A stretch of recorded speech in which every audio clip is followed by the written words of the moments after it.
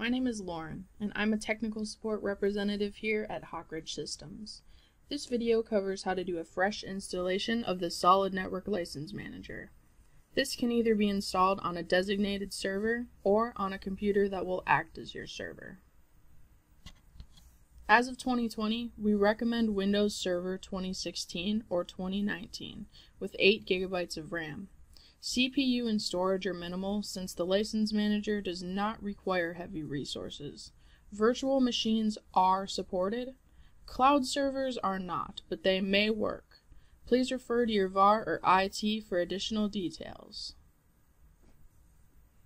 First, we'll click on Install Server Components. Choose the option Install Solid Network License Manager on this computer, and then click the Next button.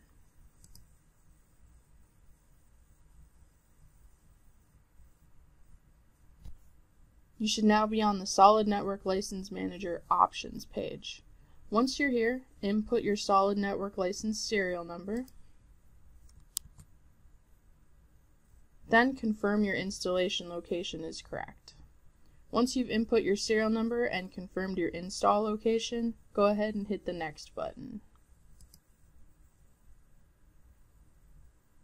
Now we're on the Summary page. Ensure your Solid Network License Manager and download options are correct. If everything looks good, press the check mark to accept the terms of the SOLIDWORKS license agreement. Then click Install Now to begin your installation.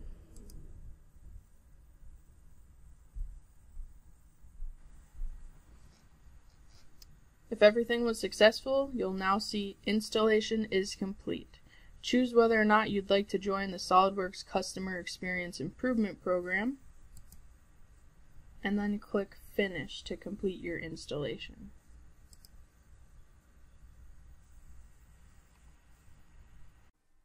After installation is complete, I recommend activating your license. To do this, open up your Solid Network License Manager.